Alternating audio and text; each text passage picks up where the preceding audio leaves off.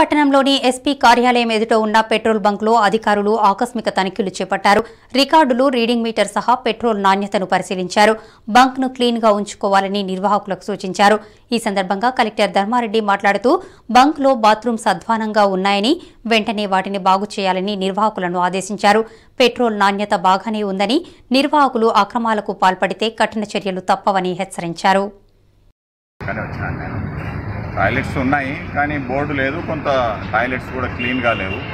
అవి క్లీన్గా ఉంచమని చెప్పని డైరెక్షన్ ఇవ్వడం జరిగింది. అట్లాగే బోర్డు కూడా ఇమీడియట్గా పెట్టమని చెప్పడం జరిగింది.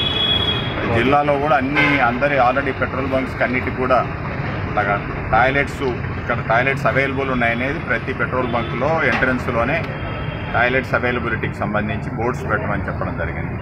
అవన్నీ అన్నిట్లలో త్వరలోనో బోర్డ్స్ అన్నీ వచ్చేట్టుగా చూస్తాం.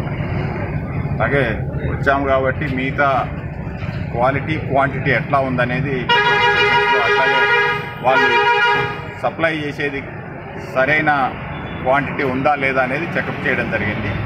అంతా బాగానే ఉంది. క్వాలిటీ, క్వాంటిటీ కూడా బాగానే ఉన్నట్టుగా మా చెకప్లో నిర్ధారణ అయ్యింది.